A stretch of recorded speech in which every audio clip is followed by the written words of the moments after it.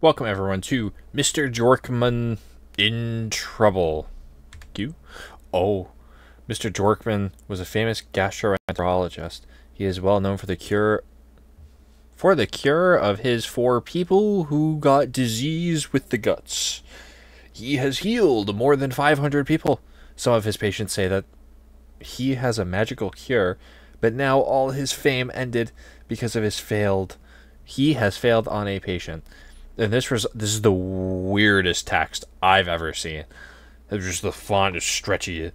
But now all this failed, and this resulted in a patient's self-defeat.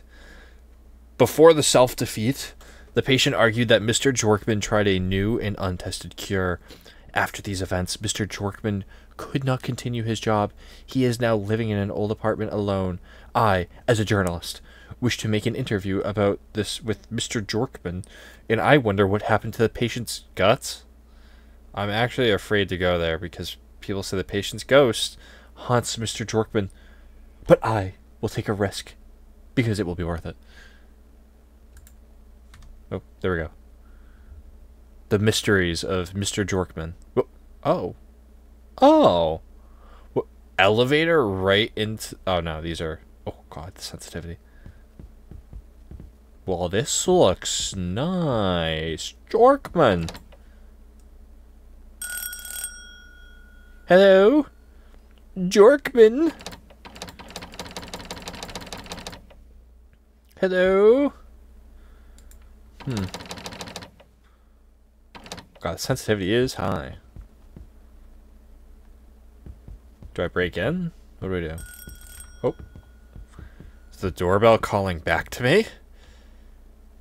Oh, God.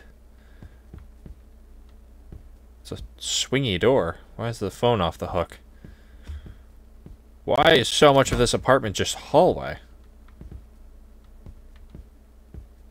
Is...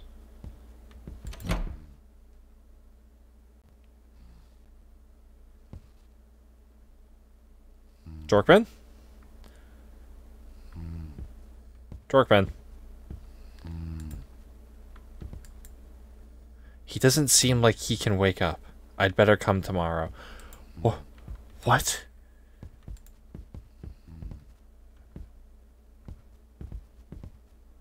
Am I leaving?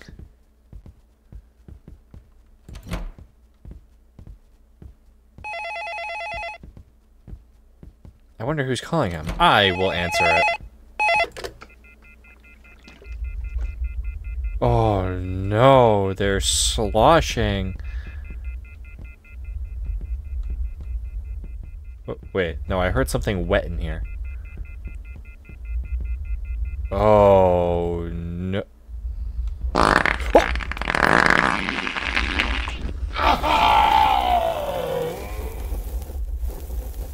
Jorkmon, no! I could not take an interview with him, but I know, I now at least know